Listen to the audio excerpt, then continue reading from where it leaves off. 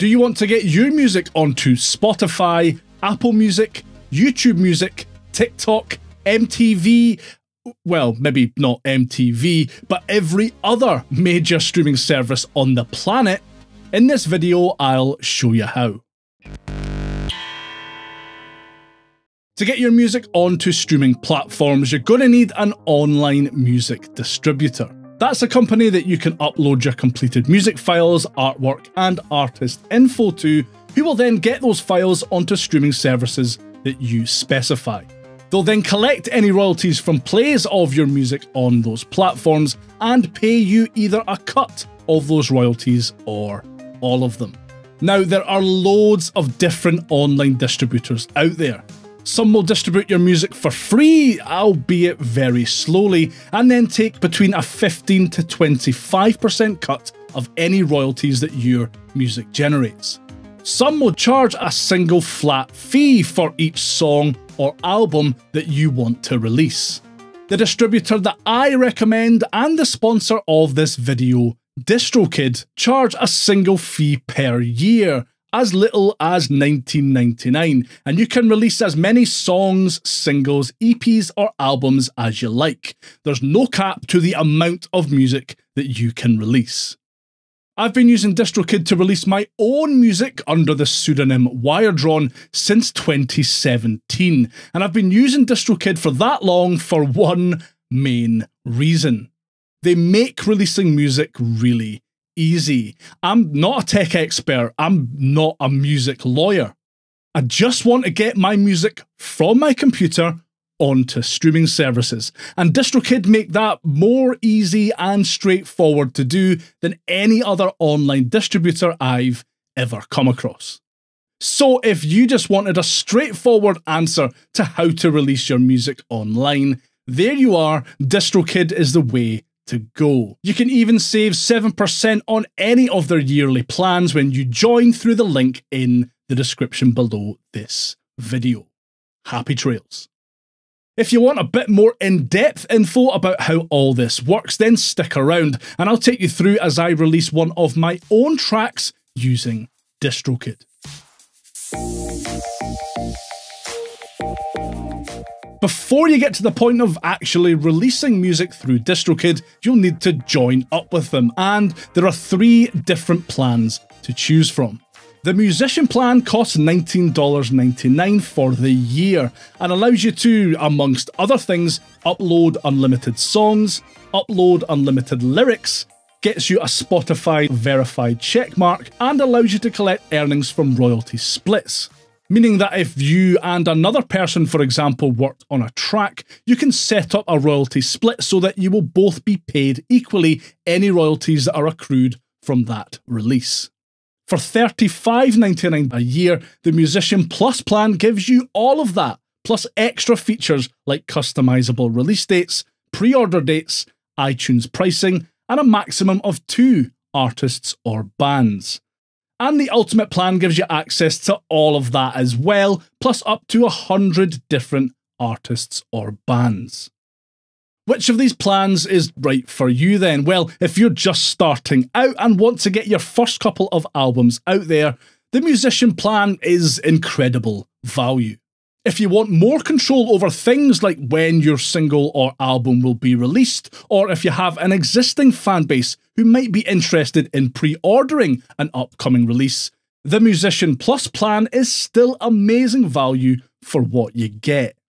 For most of you watching this, the Ultimate plan is probably overkill, and I think it's aimed more at indie labels as opposed to artists.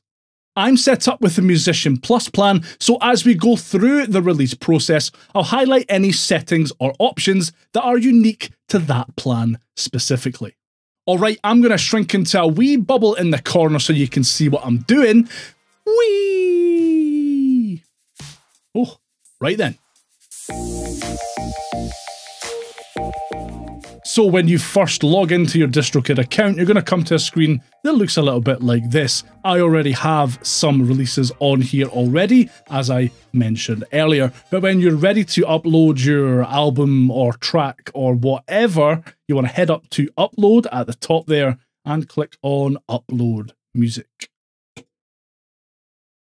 So on this next screen is where we're going to enter all the information and stuff in order to get the track released to all of these streaming services. So you can see at the top here, the very, very top, it says priority. Your account has been marked priority by Distrokid staff. Distrokid have set that up so that I can show you all of these features. Yours will say something different depending on what plan you've gone for. Underneath that, you can see all of the different services that Distrokid will distribute your music to. All the big boys are there. All of them are ticked, apart from, you'll see at the end there, Snapchat. The reason for that is that Distrokid can handle any cover songs that you want to release on pretty much any other platform. Content ID, or the equivalent on Snapchat, is in a bit of a weird place at the minute, which is why they specify specifically when you pick Snapchat whether or not you own 100% of the publishing rights for this release. So just bear that in mind if you plan to release a cover of some kind. I'm going to click yes, 100% of the publishing. You probably want to keep all these ticked, to be honest, unless there's a specific service that you really don't want to have your music on. But yeah, so for this, I'm going to keep all of those ticked. I'm happy for this track to be distributed to all of these different streaming services. Underneath that, it's got a number of songs, one song a single, and then you can select up to 35 songs at a time. I'm only releasing one single at the moment. You would just go ahead and pick as many songs as you want to release at the same time if they're part of an album, for example. More on that a little bit later on. You can then select whether or not this track has been previously released. Yes, it'll ask for the original release date. This has not, so we will click no.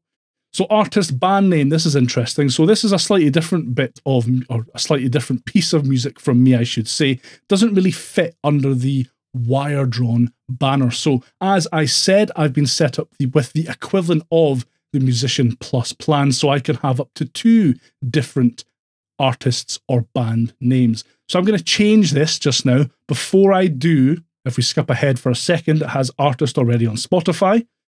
Because I already have an artist upload or account on Spotify, this will be added alongside that if I was to upload it as wire-drawn. Same goes for Apple Music, and then the same goes for YouTube Music as well. I'm going to change this, and we can see how this changes the information after it.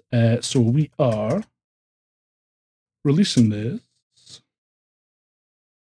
under Future Fathers, all one word. So you can see Distrokid, have a look and see if there are any artists already going by that name on all of these different services. What I did notice is if I put a space here, it will search again, and there is already an artist named Future Fathers with a space on Spotify.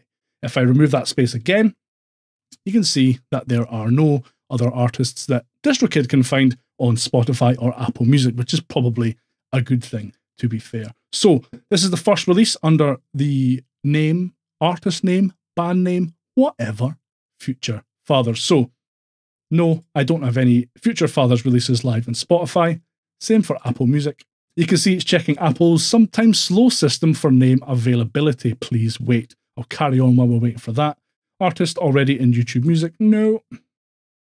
Artist already on Instagram? No. Right, so that's popped up saying that it's absolutely fine. There's no other artists with the same name on Apple Music, which is great. So no, not on Instagram, not on Zuckerbook either. So the next point, release date. So you can only specify a specific release date if you are on the Musician Plus plan. If you're just on the Musician plan, it will just be released whenever. If you just want to release your music and you don't really care about a specific release date, then don't worry if you're on the Musician plan, that's not going to matter to you. I don't really care about a release date for this. What's the date today as I film this? February the 6th, 2023, so the same day. Setting your release date to at least 1 week in the future. You know what? I will just leave that as it is, and whenever it's released is when it's released.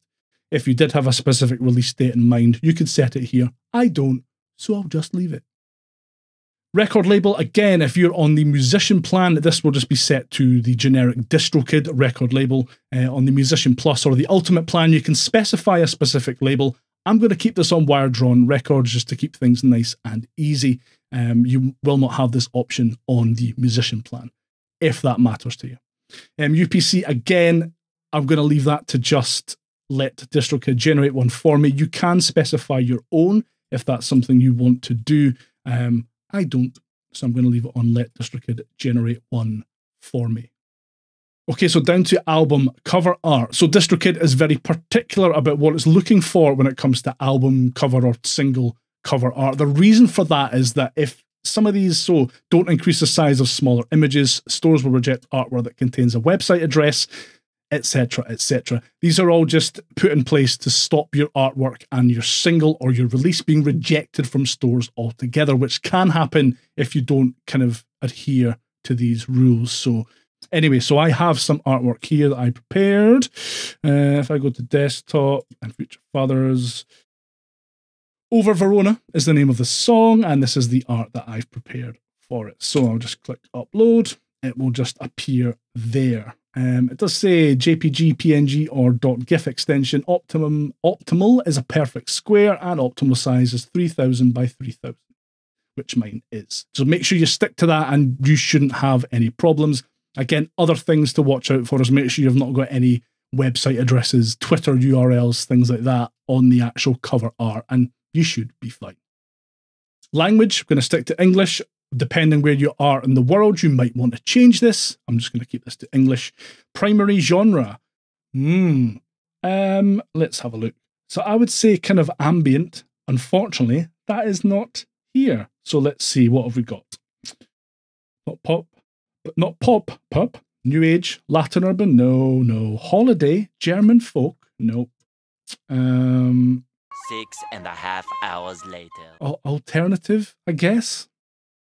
Secondary genre, I mean alternative. Okay,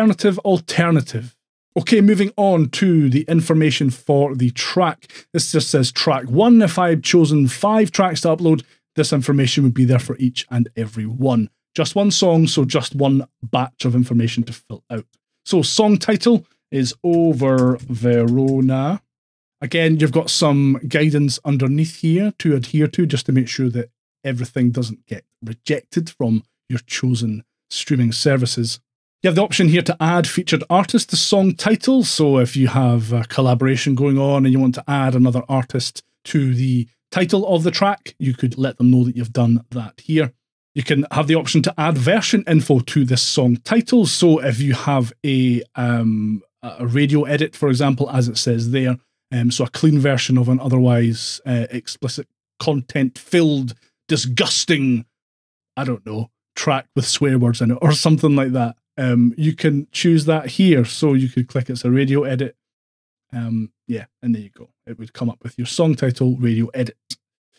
This is just the normal version, so we will leave it as so. So then next you have got the option to upload your audio file. You can see the different file formats that Distrokid is looking for. You've got WAV file, MP3, M4A FLAC, AIFF, or that's not an M, WMA. I have got a WAV file, I believe. So here we are, yeah, oververona.wav that was exported earlier on. So select and upload. And there we are. In the next section, you can specify whether the track has been mixed using Dolby Atmos, which is a feature in Logic Pro. This track has not, but you can also, so if you do have a version of the track that is mixed using Dolby Atmos, you can upload that too at an extra cost. I do not, so I will click no. The next section, songwriter. I wrote the song or managed the songwriter. It's an original tune, or another artist wrote it. It's a cover song. So again, what we talked about earlier at the very top with Snapchat not doing a very good job of dealing with cover songs and royalties and such. This part is quite important. So this is a completely original song. If it was not, and I click it's a cover song, you've got a whole lot of guidance here to cover yourself, just in case you get any kind of copyright nonsense happening. So yeah, so you have all this information here. Distrokid will take care of your cover for you. It does cost you a tiny bit more, $1 per month. So $12 will be billed to your credit card to manage the cover song for you. That's a pretty good deal, to be honest, if you have got a cover song you want to release. This is not, however, so we will click I wrote this song or manage the songwriter. Good to know that all that information is there, though, if you do want to release cover songs or that type of thing onto streaming services. In the next section, I asked for the songwriter's real name, music and lyrics. There are no lyrics. This is an instrumental. However, I'm still going to enter my info too. Name. Any explicit lyrics? No lyrics at all. So no, if you were to click yes here, it would give a little warning next to the track on places like Spotify and Apple Music. It would get that little explicit badge next to it. In the next section, it asks, is this a radio edit? This ties into what we were talking about before, about adding version info to the song title. If you were to click yes, here we are. There is an explicit version of the song, but this is the clean or censored version. That is not the case, so I will click no. Instrumental, this song contains lyrics. This song is instrumental and contains no lyrics. Apple Digital Master, no. So I've used a different mastering software. If you use the Apple Digital Master service, you can let them know here. Preview clip start time then. So TikTok, Apple Music and iTunes, when you click on it, it will just play a certain part of the song. You can specify when the good part starts here if you want. So if you want to start the preview clip start time at the start of a chorus or a guitar solo or something like that, you can do that here. I'm quite happy to just let the streaming services decide themselves. I, for one, welcome our AI overlords and bow to their will. Track price, so iTunes and Amazon, there are still places that allow people to buy music, believe it or not. You can set a price using the Musician Plus or the Ultimate plan. Don't think you can in the Musician plan, so bear that in mind. So at the bottom here, you have a whole host of different extras that Distrokid offer. You have things like the Discovery Pack, so you can add the single to major global databases that catalogue and acknowledge music information. So you get things like song recognition in cars, registration with SoundScan, audio fingerprinting for rights protection with ACR Cloud. If that sounds interesting to you, go for it. I'm going to leave that blank just now. Underneath that, you can select YouTube Content ID and YouTube Creator Music. You can get notified and paid if your music is ever used in any YouTube videos. This can be really useful, especially if you're uploading music that you plan to get synced with adverts or things like that in the future. So bear that in mind. This could be useful if you're that way inclined. Again, I'm just going to leave this blank just now. Store Maximizer will automatically deliver this single to new online stores and streaming services as Distrokid add them, which is often. They'll give you notice each time we add this single to a new service. I'm personally quite happy with the different streaming services selected at the top. This means that if you click on this and pay the extra $7.95 a year, your track will be automatically added to any new streaming service that Distrokid adds to their repertoire. So you've got other stuff here as well, like social phone number, which is really handy for people in the US. Maybe not so much for me in the UK, but, you know, the option is there and, you know, could be very handy. You've got loudness normalization, which increases audio level per Spotify's recommendation. You can pay extra to have your audio encoded using MQA, which displays the master badge on Tidal. So if you are all in on Tidal and want to make sure that your track looks its best inside that particular streaming service, that could be an option you might be interested in. And finally, leave a legacy, a $29 one-time fee, non-recurring. This means that Distrokid will never take your music down from streaming services, which can happen if you subscribe to your plan for a year and then cancel. Distrokid won't do anything to keep your music on streaming services, so you may find that it just stops being available to stream. So this $29 one-time fee will mean that this release will stay up forever, essentially. And at the bottom, you have some important checkboxes that are mandatory. I selected YouTube Music as a store, so I won't email Distrokid later asking, why'd you upload my music to YouTube? Okay, I'm assuming they got a lot of support emails about this, which is why they've put this at the bottom.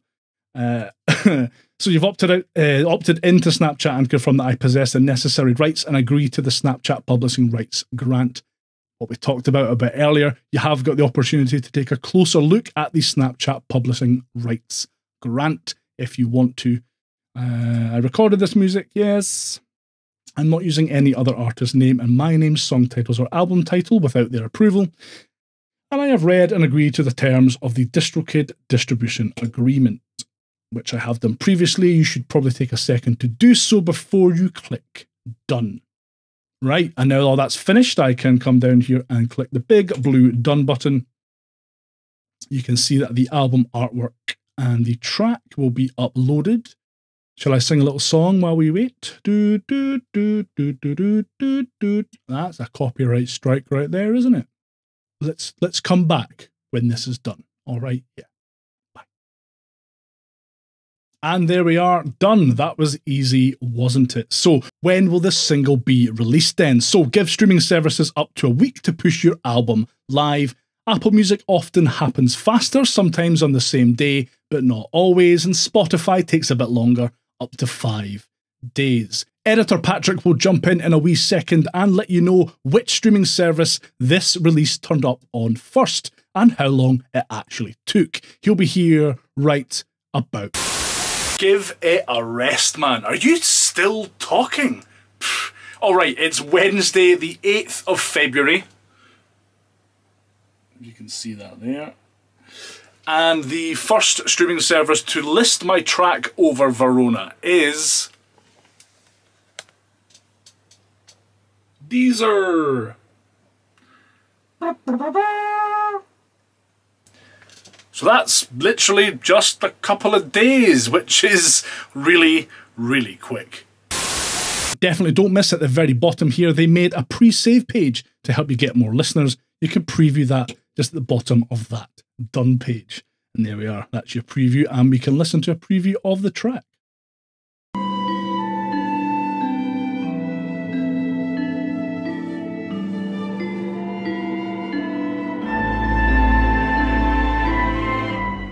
That's the ins and outs of how to release your music onto Spotify, Apple Music, etc. using Distrokid. Distrokid have loads more tricks up their sleeves when it comes to releasing and promoting your music. So keep an eye out for some more videos focusing on those exciting wee tidbits coming in the future. And if you're interested in learning more about making your music release ready, watch this video next.